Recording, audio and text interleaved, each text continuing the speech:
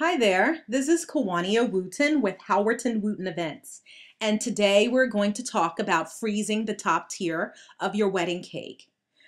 First and foremost, you're going to ask your baker for a box to hold the top tier of your wedding cake. That's going to start the process off for you.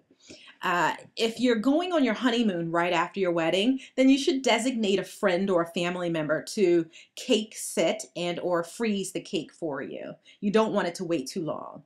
So the first step is you want to make sure you have all of your supplies, your plastic wrap, the aluminum foil, and your the airtight container, and possibly a little tape. And then, so what you're going to do is place the cake tier unwrapped in the freezer for 30 minutes to a couple of hours to solidify the frosting. The timing depends on the type of frosting you have on your cake. Be mindful of the other foods in your freezer. You don't want your frosting tasting like fish before you freeze it. After a couple of hours, and once the frosting is a little solid, take out the cake and wrap it in a few layers of plastic wrap. The goal is to prevent air from touching the cake over the next year, and make sure you don't have any air pockets.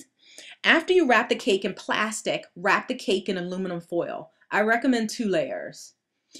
Then place the wrapped cake in an airtight container, like Tupperware, Gladware or something, and store the cake in the back of your freezer until your wedding anniversary. Never take for granted that this top is on tight. Make sure you hear that seal that you hear all of these manufacturers talking about, because you want to make it nice and tight. Then never take your cake out of the freezer, because it can affect the cake's moisture levels. If you don't have any good freezer real estate, ask a friend if they'll store your cake for the next year. Somebody who has a nice big freezer.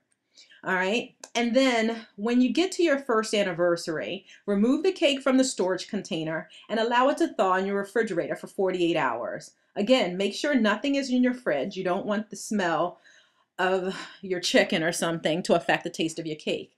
Then allow the cake to sit at room temperature for another 2 to 3 hours. Here's a tip. To ensure that you remember the thawing instructions, save these instructions on your phone for 4 days before your anniversary, and it will be an appointment, and it will tell you what to do so you get your cake out in time before your anniversary. And then it's done. Enjoy your cake. We would like to thank, first and foremost, Tony Richards Photography for the first picture on the cake, and the Cakery for making us this wonderful top tier. It was good.